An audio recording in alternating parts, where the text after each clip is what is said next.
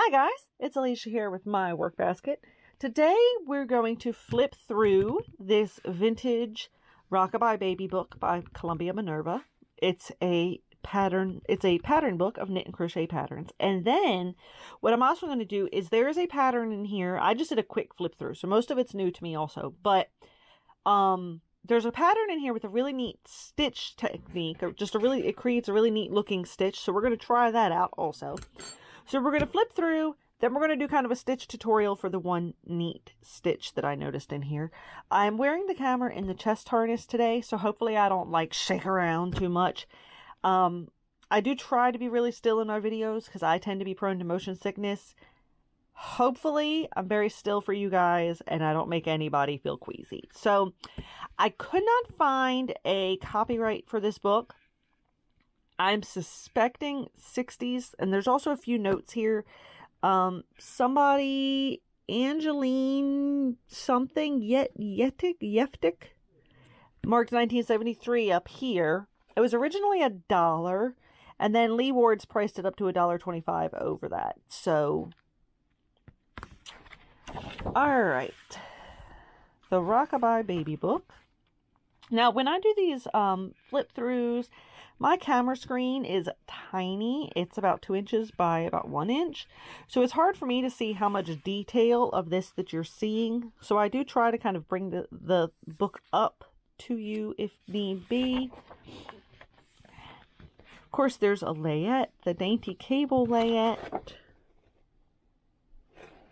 with booties, a bonnet, and a sweater. The lacy layette.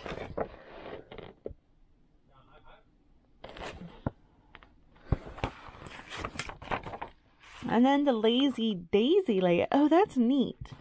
So the neat thing about this, and hopefully it'll show in the video, it has almost like vines.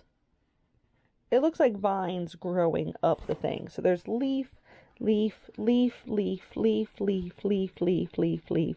It looks like leaves growing up. That's really neat.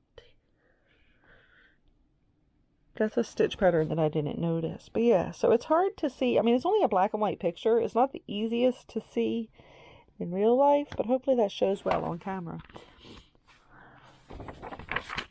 I wonder if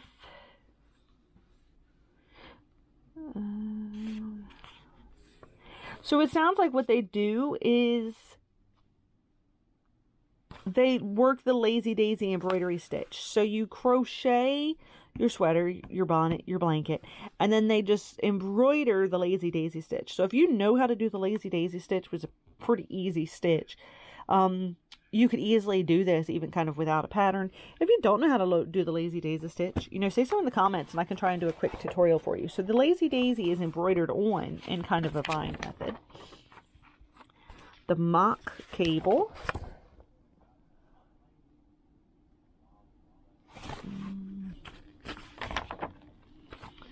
Afghan stitch. That's an interesting take on so these older books, when they say Afghan stitch, they mean what we usually now call Tunisian crochet, but that's also kind of a unique stitch. We might have to come back, kind of circle back to that as well, because that's not a standard Tunisian stitch. That's not the standard Tunisian stitch. That's kind of a different. I'm trying to read the pattern to see what makes it different.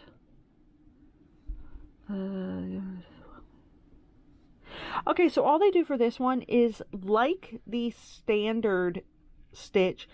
They work the first row the same way, and then the row working back for the Afghan stitch, you go through, you yarn over and draw through 2 loops. Wait, you usually don't go through 2 loops now that I think about it, don't you? I'll have to come back to that one day because I can't fully picture, but the texture of that's just a little bit different than the classic Afghan stitch. So something else is going on there. They call this the faggoted layette because like the holes in that lacy stitch. And we apparently have a storm blowing in, so hopefully it's not getting too dark out here. This is cute. A Smocking Story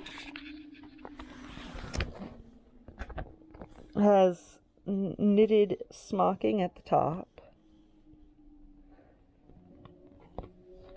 And I think that, no, okay, so then this goes with this one. And that also looks, you called that one the Jiffy, but it also has kind of a smocked look there. So that one has the sweater and the cap. Tip toppers. That's what they call this one. This is a cute stitch pattern also. I don't know what made that texture in there. It's just kind of a bumpy, and maybe like a variant of the waffle stitch.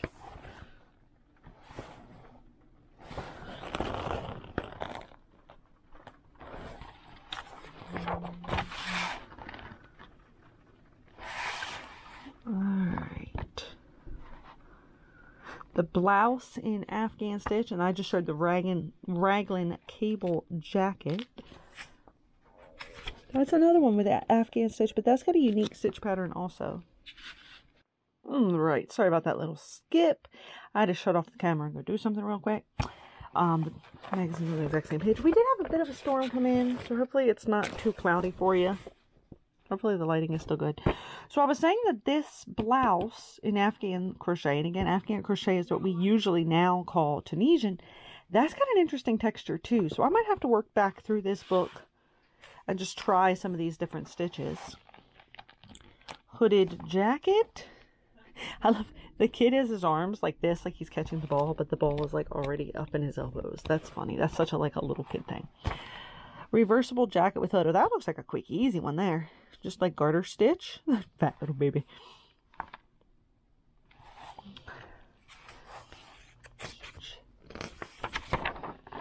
Okay, so then there's two woven blankets. It's the same pattern, just in two different sizes.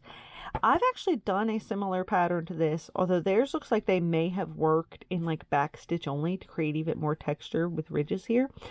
It's essentially a crochet mesh, and then you weave the yarn through. And I've done a plaid blanket like that for my son. And then this Afghan with kind of a lacy stitch. And then this one with the poodle is the stitch that I wanted to try today. It may or may not be as like interesting as it seems, but especially with it being in black and white, you just can't quite tell what's going on there. So this is the stitch that we're going to kind of do a sample of. And I did read it a little bit, and it's essentially like a single crochet and a double crochet in like the same stitch, I think. Sometimes it's, you know, sometimes you can kind of picture it by reading it, sometimes not. I also thought the poodle was hilarious. This one is done in squares. I'm not necessarily planning to make the whole blanket or a whole square, but that is the stitch that we're going to play with today. Hearts and Darts, mother and daughter cardigan. That's super cute.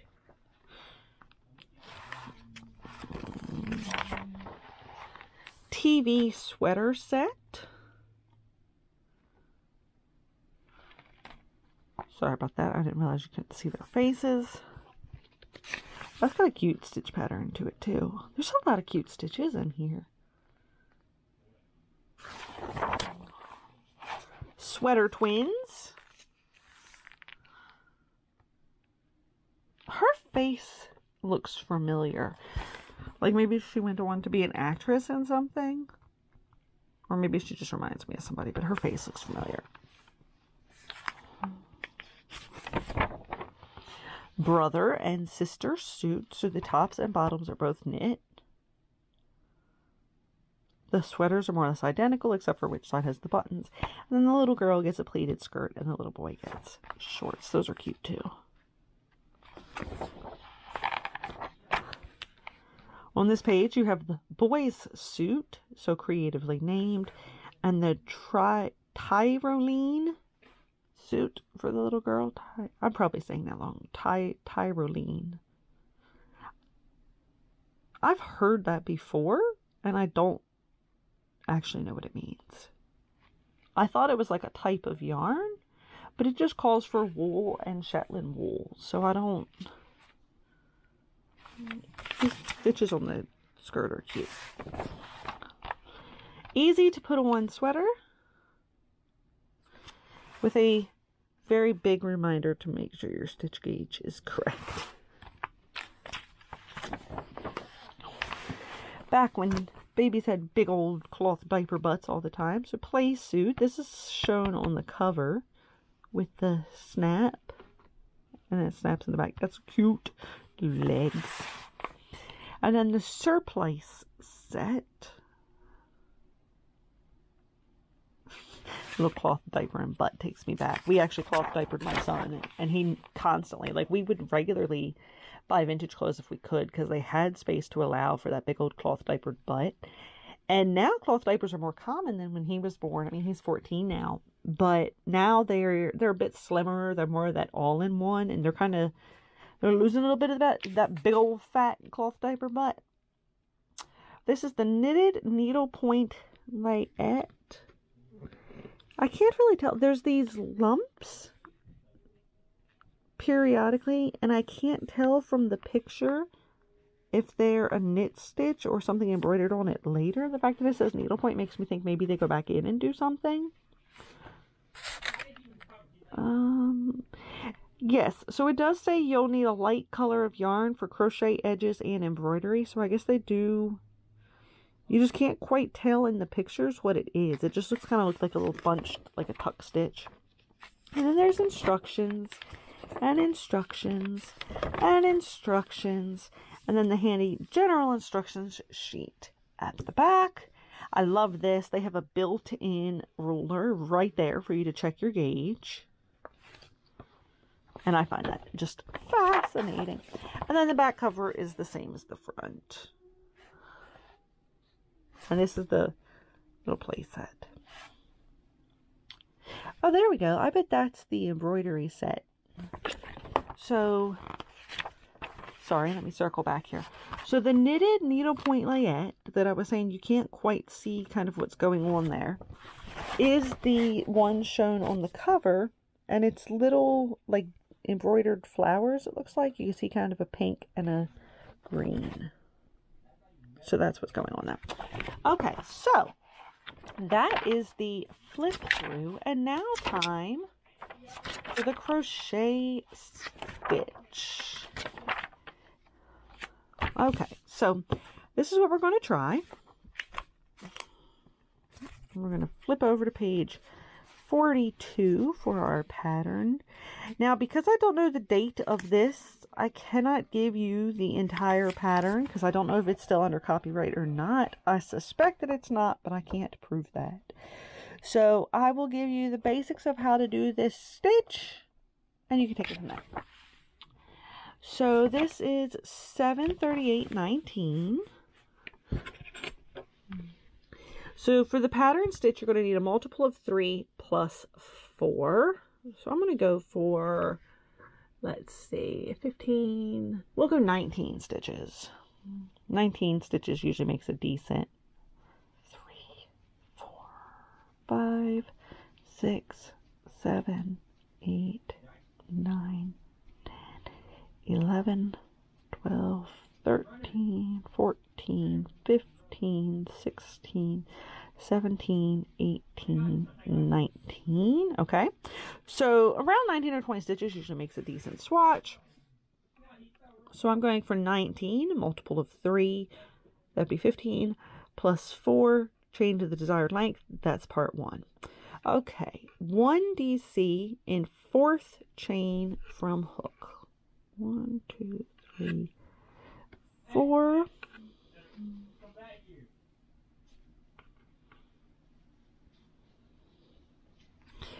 Skip 2 chain,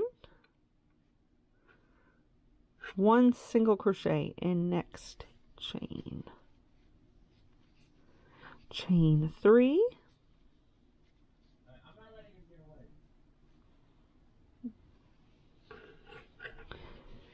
One double crochet in same chain.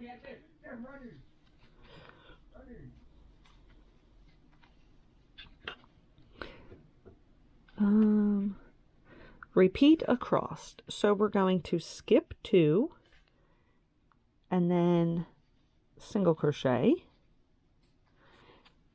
chain 3, double crochet in the same space. Sorry, I think I got a bit off camera there.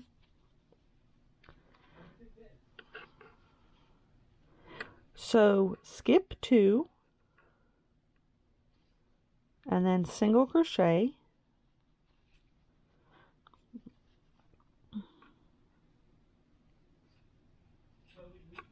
bit of a fuzz fluff there, chain 3, double crochet in the same space,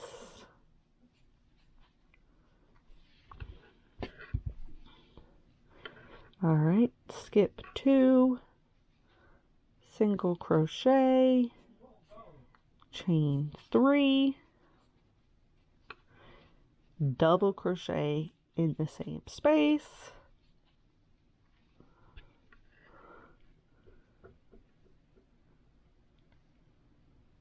all right, and then to end, you're going to single crochet in the last chain, chain 3, and turn. Okay, so you're going to end up with kind of a scallop stitch so far. This is my first crochet stitch tutorial with this new camera. I hope you are able to see clearly what I'm doing. I'm going to try to type the instructions here at the bottom of the screen, and that might help. Okay, so row 2, and row 2 is what you're going to just repeat over and over and over. I'm going to be having some yarn difficulties because this little beastie, always with this beastie. Okay, so row 2, 1 DC in first single crochet,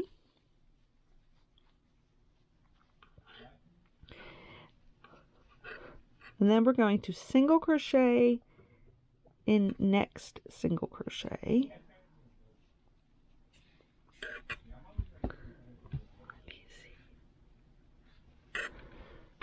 Okay, I see what's kind of happening here, I think. So then you're going to 1 single crochet in next single crochet, okay, chain 3, double crochet in the same space. So you're creating these scallops. Those tucks that you see are because you're working kind of between each of these scallops. So you're creating these scallops, and then those are poking up towards you. Kismet, I need that yarn, and I'd prefer it not be all drooly with cat spit. Okay. So again, it's very much like the first row. You're single crocheting, so not here in this end in this double crochet. You're skipping to the beginning of the stitch, single crochet, chain 3, double crochet in that same space. That yarn got a bit splitty on that one. So now you see we're at the next scallop. So I'm skipping over to the single crochet part of the scallop. 1 single crochet, chain 3, double crochet in the same space. So you're essentially creating scallops and bubbling those scallops up. That's where that texture is coming from. That's a pretty neat little stitch. So single crochet, chain 3, double crochet in the same space,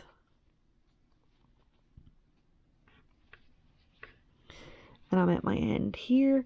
At the end, 1 single crochet in first chain of turning chain. We're going to come down here to the bottom,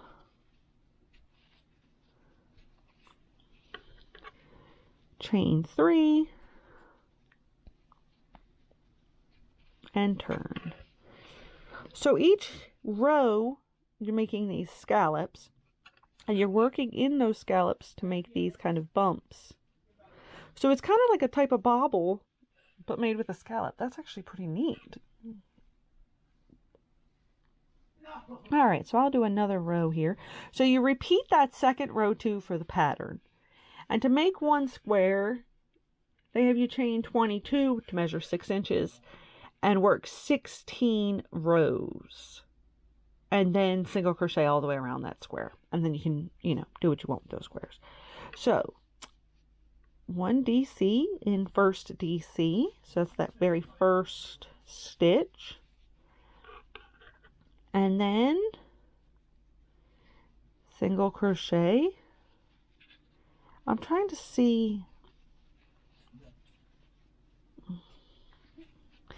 Sorry, apparently I can't talk and crochet at the same time. I'm trying to see if essentially do all of those bumps go to the front, or does it create one bump on each row, if that makes sense. So it's single crochet, chain 3, double crochet in the same stitch,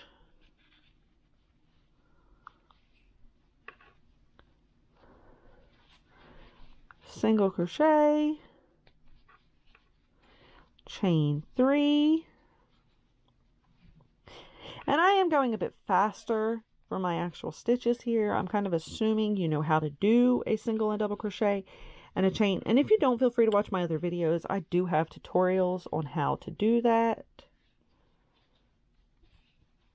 Single crochet, chain 3, double crochet in the same space, and then at the end, single crochet in the first chain of the turning chain. Sorry, my yarn got a bit splitty there. 1, 2, 3, chain 3, and turn. So most of my, it looks like it's going to create an alternating row, and let's kind of verify that with the picture. It looks like you could potentially push the bobble a little bit more to the front, but it doesn't tell you to do that.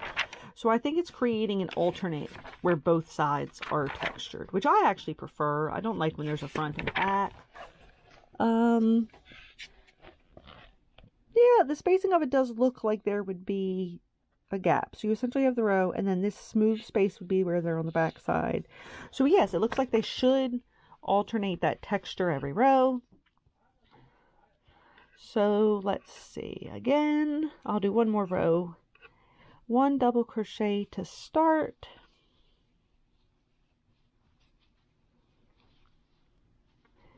And then single crochet, chain 3, double crochet, single crochet, 1, 2, 3, double crochet. So it really is that same little, almost like a V-stitch each time. So you single crochet, chain 3, double crochet, single crochet, chain 3, and you double crochet in that same space.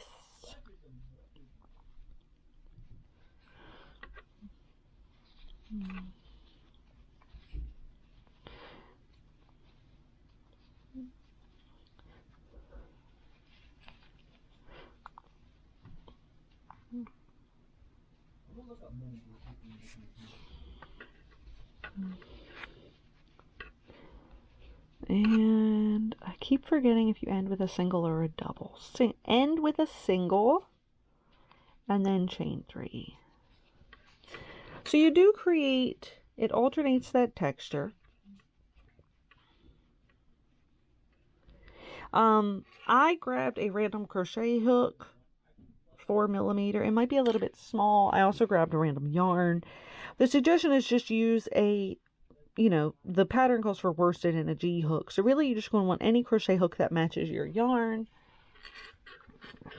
The thing that I find interesting is that they have you chain 22, but it measures 6 inches. As you can see, mine, I chained 19 and it doesn't measure anywhere near 6 inches. Using their own ruler in the back of the book, me chaining 19 doesn't even make 4 inches.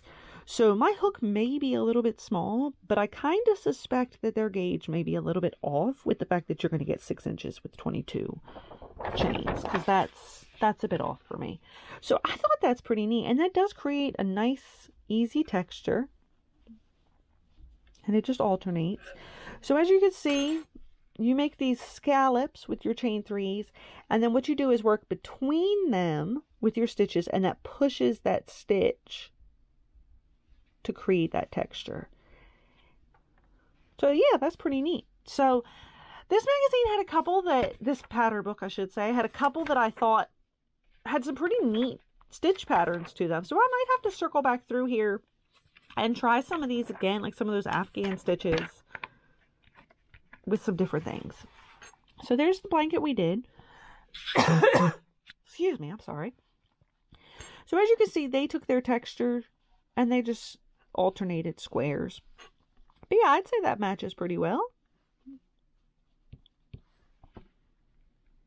Pretty neat. All right, so thanks for watching. If you enjoyed this video, feel free to give it a like. Subscribe if you'd like. That's kind of totally up to you.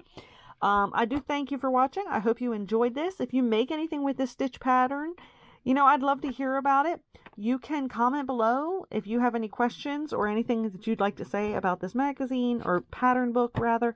And if you would like to show off what you've made, you can email me at any time, alicia@myworkbasket.com. If I remember, I'll put that across here. So thanks for watching and have a great day.